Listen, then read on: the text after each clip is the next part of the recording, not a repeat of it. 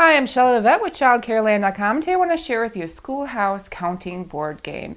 This is really great for developing math skills. All the patterns can be found on my website at ChildCareLand.com underneath the video section. And you would print the 2 pages on regular paper and can either glue them inside of a file folder, or you can do as I've done here and glue them on a piece of colored cardstock paper and bind it together. And that way the sheets can be laminated together, whereas if you did it in a file folder game, you'd have to probably take that into a school supply or office supply store to have that laminated because it is so large. But if you do it on 2 separate sheets of paper, you can bind it and then this would be laminated.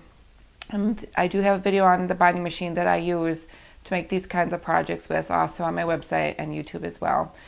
So this is the base of the board game. It's just circles here, and it says place your draw cards here, and then you place use cards here. And the patterns also come with the cards. They go from 0 to +1, +2, +3, +4, +5, +6, then -1, -2, -3, -4, -5, -6. So it comes with those. You can make as many sets of these as you need. I do recommend maybe 2 sets at the minimum of these. And those you would place here after you shuffle them up. They go into the draw pile. And then I also have made little tokens that you can use to put around. Each child would get one so they could move it around the board.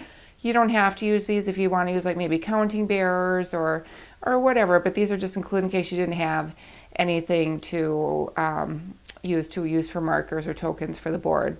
So then each child to start the game would put their token down here into the start, and they would then choose a card. So this is -4, so they're not going to be able to go anywhere. I probably didn't shuffle these too good. I didn't shuffle these too good. So we'll start with a different card. Always make sure they're shuffled good, and you don't want to start with a negative number on there. Okay, so the first card would be, the child would draw, it's +3, so you'd have to count up 3, 1, 2, 3, and move their token up to here. Then the next child would take a card, and theirs is 0. And anybody who gets a 0, they just stay there. They don't move up or they don't move back. So that child had to stay there. And we'll just quick go down here and show you what they would do if they had a minus card. If they draw a minus card, like this one's going to do right now. So this one got a -2, so then they would go back to 1, 2, 1, 2.